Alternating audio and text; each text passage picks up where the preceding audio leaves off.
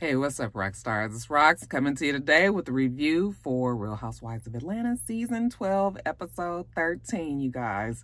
What a stupid, silly episode. That's why I didn't do my video yesterday. I was like, I am not even getting in my car for them heifers with that shit that they gave us last week. And thank goodness that we don't have a show this weekend because the Grammys are going to be on. So maybe they can revisit. Like, this is just stupid. I'm actually looking over this season and it's been entertaining, but okay, we're not starting it with some complaints, right? We halfway through the season. Actually, we are on the declining end of the season. So that means we only have 6 or 7 episodes left. So that's not, that's not bad, actually. Time is going by really quickly. It's just been really trivial all this season. But anyway, you guys, the review. Let's get to it, shall we? All right, you guys. So Eva's at home with her family, and they're a good-looking family. Everybody kind of looks alike. Everybody's light skin, light eyes. Her daughter is beautiful. Her daughter with Kevin McCall. You guys remember that? I'm not sure if he gave up his parental rights or, it's just been so much going on there. But whatever it is, they have now decided, as far as the show was concerned, last week was that Michael Sterling was going to officially give her his last name. That's the first step to him adopting her. Well, she's tired. They just got back from their trip. And what a trip it was. So, she's just thankful that Michael has decided to, bring her into the fold. He said he's been raising this little girl since she was 15 months old. So for all intents and purposes, that is his daughter. I had no idea that they were together that long. I was like, how old is she again? The little girl should be about 4-ish. Somewhere in there. I had no idea that they had been together that long, but evidently they have. So, and she tells us that Kevin left her, the little girl, at 2 months. So this is the only father that the little girl has known. And she looks at herself as a Sterling. So we might as well make it official. Okay, so on the actual day that they have to go to court to get this done, she calls Cynthia and she's nervous because she found out that on the day that they were going to this court proceeding, that Kevin was actually in Atlanta. He was in Buckhead as far as his social media was concerned. So she was concerned about it, but Cynthia was like, girl, don't even worry yourself about it. All right, I'm about to go out to eat with the girls, but, I'll have an extra drink for you. All right, this is going to go well. So she picks up Michael. And they head towards court. Again, she's emotional. She's nervous. She's telling them, that she's worried about Kevin being around. But Michael's like, this is just a routine court proceeding. Nothing to be nervous about. It's going to all go well. Don't worry about it. Next scene, we see that they are done. And the little girl is now officially Marley. I think it's is it Marley Ray? I don't know why I'm trying to give her that middle name. It seemed like it was, but that might be somebody else's name that I'm thinking of. But it is Marley Sterling. And Eva's so happy, and emotional again and crying and thanking Michael, for just doing this. Turns out that Michael was once adopted. Okay, so not once adopted, like it goes back and forth, but he was an adopted child. So it was important to him, I guess, in his family, to accept this little girl in officially, and so that she can be a part of the Sterling family, y'all. So it's done. It's a done deal. I was worried that Kevin was going to pull up on the side of the street. I was watching. I was like, why y'all on the street? This fool is out there, but not that security would have let him do anything like that. But I still was just like worried. You just don't never know when somebody is kind of as unstable as she tells us, and, we sometimes see. So anyway, congratulations to the Sterling family. Let's jump over to the girls. So we have Candy and Marlo and Tanya and Portia. They go to Jeju Spa out here in Atlanta. I actually up in Gwinnett County. And we are going to do a round 2. I hope they don't remember the last time we was here because that was a mess. Okay. I forgot all about that scene, but that was when Nene and Kenya got into it there at the little lunch area. yeah, we're hoping that we can just get in and get out this time with not too much drama. Now, they're not there all day like they were before. It looks like they're just getting their feet massaged. So anyway, once the girls sit down and get settled into their little feet massage situation, they start talking about Toronto, and more specifically, the last dinner that they had, where Kenya was, well, you know, Portia said, I feel like she was really trying to start something. She was getting at something, you know. She was talking about somebody's man cheating. And, you know, naturally, I was like, okay, she's talking about me. But as she kept going on and she kept looking over at you and she was looking, I was like, okay, this is not about me. And Tanya was just like, yeah. She just kept looking over at me like, I'm talking about you. Yeah, she just kept saying the girl is so beautiful.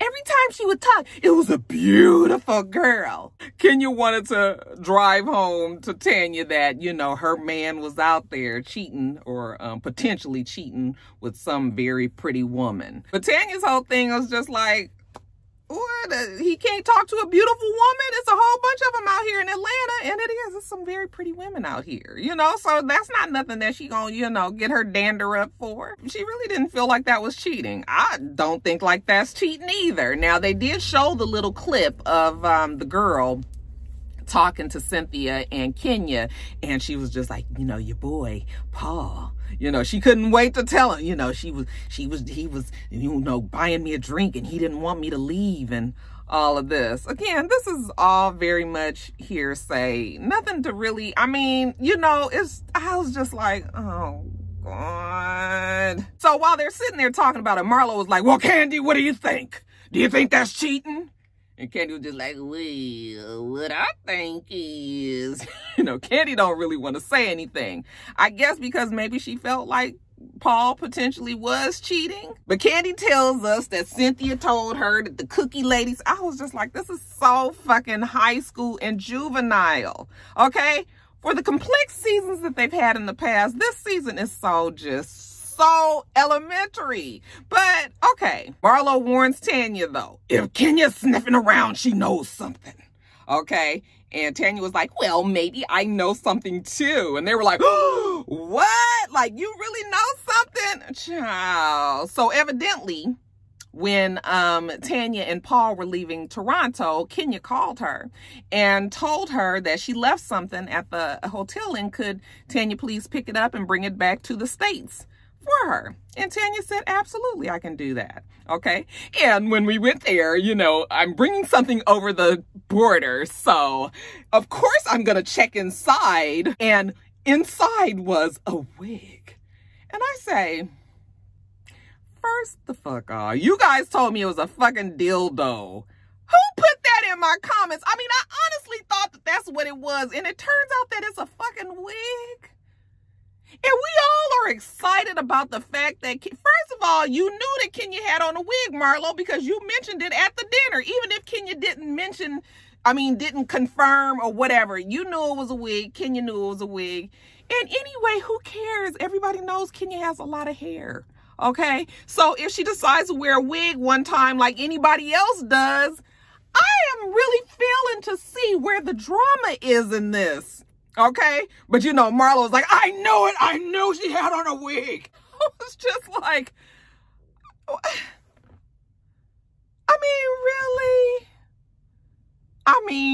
really? I am just really floored that that was actually a thing on the show. But it was, you guys. And you would think that Tanya had like the best gossip. Basically, like she had caught Mark in the bed with, like, you know, one of the girls from Married to Medicine or something. I was just like, this is stupid. I was immediately annoyed. Let's jump over to the bone carrier, Candy. She's meeting Cynthia and Kenya over at 10th and Piedmont. All right. Actually, a pretty good place. Used to go there to see, they used to have a really good, what's it called?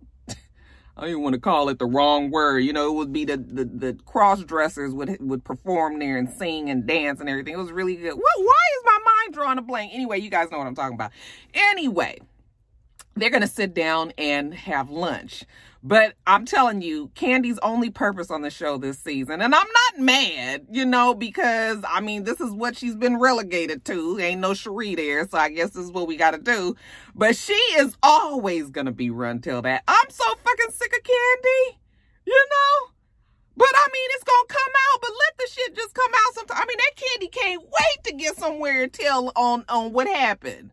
So I just hope that these girls know from now on, anything that you say around Candy is definitely the very next time she's with that person, she telling. So she tells them about them going to Jeju Spa, and they went to get their toes massaged, and that Portia had brought up that Kenya was directing her conversation about somebody's man cheating to Tanya. Kenya was like, no, I didn't. And Kenya was just like, yes, you did. Okay. Yes, you did, Kenya. Stop it. Before we can get anywhere, Cynthia tells the producers, you know, in her one-on-one, she tells them that she went on ahead and sat down with Tanya, because once Kenya was coming with that bullshit, like, Cynthia didn't want to get caught up in acting like she knew something about Paul and Tanya and all of that. But Tanya was just like, whatever, like, she is not going to break down my beautiful house of love, okay, over some damn gossip. So Tanya doesn't seem to be too worried about it, but whatever. So Candy tells Kenya that she told everybody that there was a wig in the bag. I said, oh, Candy, you left out the charger too. Okay. And you guys, I can't with this wig situation. I can't even go on and on about that because it's stupid.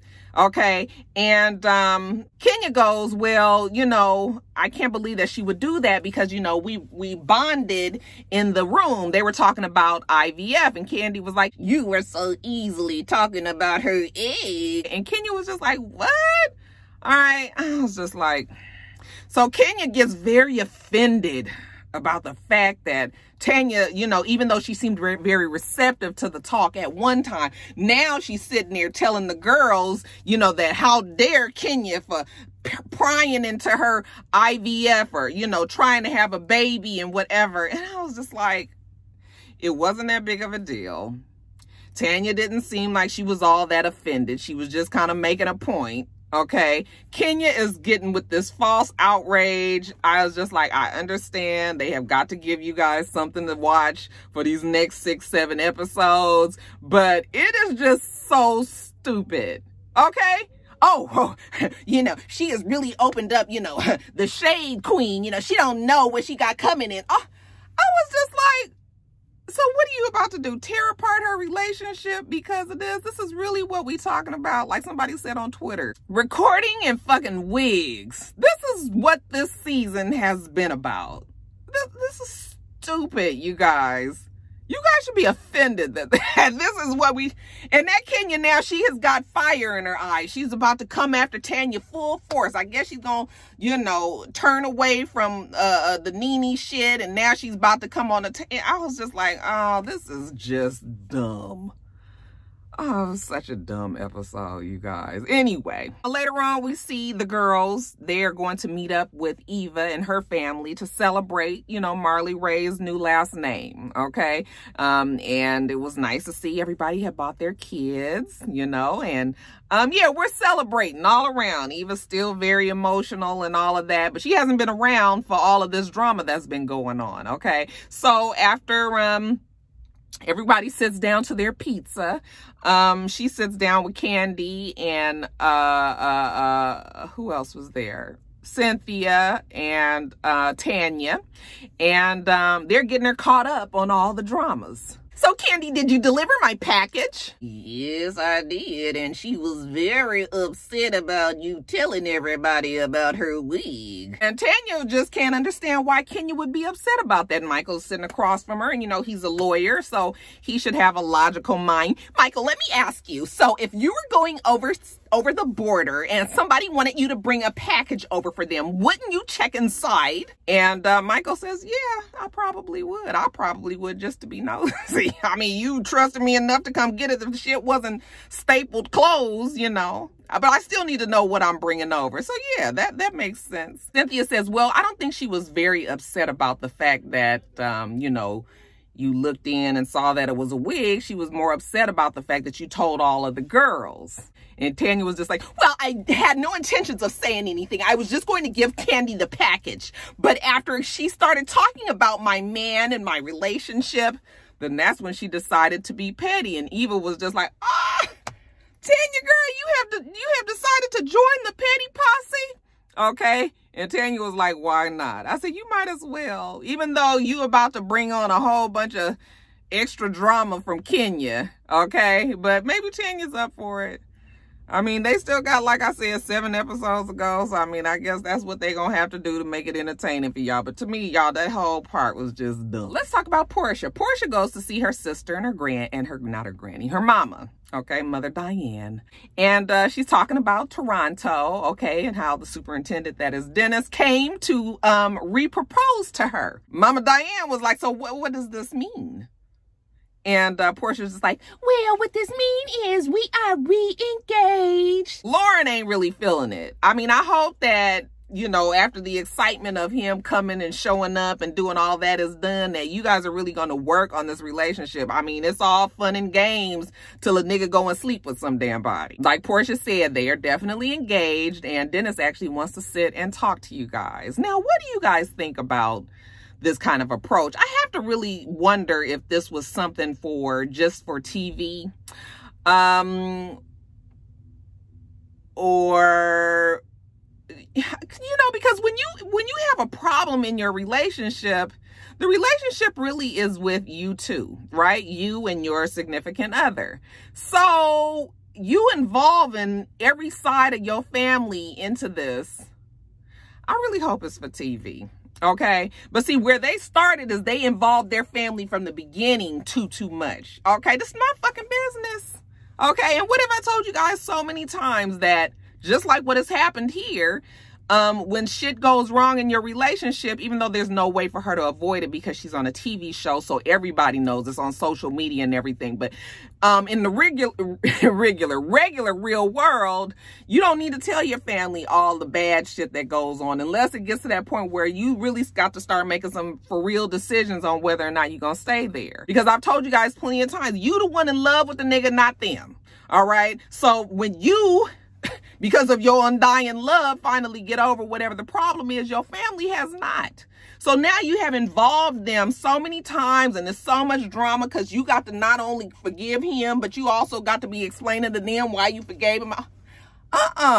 Okay. So when she said that he want to sit down and talk to him, I was just like, You know, I mean, I guess it is times when men will talk to the mother on the phone or something, or in person, just be like, you know, I apologize. But this whole display in front of the family and having the dinner and everybody's, I was just like, this is some bullshit. Okay. And if we starting off like this, we ain't even got married.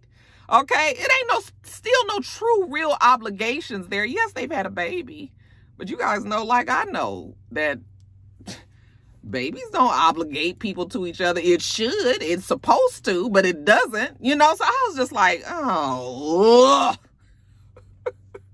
Lauren is the maddest, though, because Lauren has been in these same shoes as Portia. Her man cheated on her when she was pregnant. It was something that she wasn't able to get over, and something that eventually her and the man broke up. So it's a lot to have to deal with without you having to just, I mean, you know, you already trying to fix your relationship, and now you got to be coddling to your family too. It's too much. It's too much. Okay. But for the show's sake.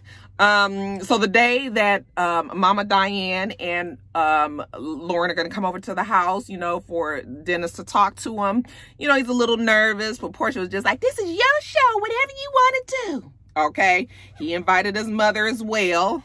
And again, I'm just like, now, why is your mom coming? Not that she doesn't deserve an explanation, but that's something that you guys should have talked. See, too much. Motherfuckers, this is just too much in the business. But whatever. When Mama Diane and Lauren get there, and his mother, it starts off pleasant enough. You know, it seems like whatever dramas that the two families had back then, at least the mothers get along, and, you know, we all together for the love of this little baby and wanting this relationship to get going. But I just kind of had a smirk on my face. So they get started with the conversation. Okay, Dennis says, you know, it's been hard these last 2 months. And Lauren was like, 2 months? Okay, it feels like it was longer than that. Okay, a year at least. And his mother was like, "You right. It has been definitely longer than 2 months. You guys had a whole fucking last season, and you guys, well, not last season, but you know, there was some drama last season, and then after y'all wedding special, the shit fell apart. So it's definitely been more than 2 months. I just feel like, even though people will say he doesn't owe it to anybody, no, you don't owe the explanation to anybody. That's why I would have been like, fuck it, I'm not talking to you guys. But if you're going to do it, then you just need to be 100% truthful. 2 months. Okay, I was selfish. No, you was cheating. Okay, it was longer than 2 months. They get into this whole conversation about he felt a certain kind of way because the family didn't Diane and Lauren didn't reach out to him to see how he was feeling. And then Portia said, well, your mom didn't reach out to me to see how I was feeling. All of this would be very nice if they decided to do it, but you have got to understand why they wouldn't. First of all, like Dennis's mom said, she didn't feel like it was really her place. Now, her son done fucked up. My duty is to make sure that my son knows what the fuck he did wrong. Okay? I mean, you know, unless we have that relationship where we're so close that I am going to call you, because, I mean, if some shit like this had gone down, my mother-in-law would call me, but this is 22 years in the fucking making. Okay? Y'all just getting together, and it ain't been even a year or two yet, and y'all wanting all this family and everybody. It's just like too much.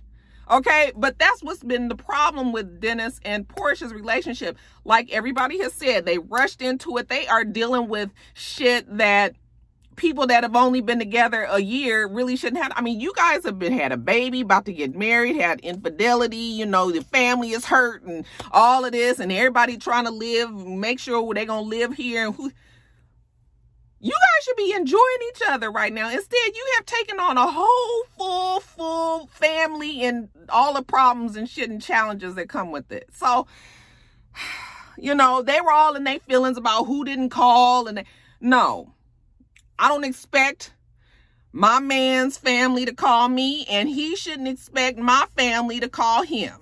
Okay, in the grand scheme of things, if that's what they choose to do, fine. But you shouldn't be hurt if they didn't. I got so tired of this conversation. But, you know, at the end of the day, all Portia wanted him to do was to come clean, to assure her family that he was not going to hurt him anymore.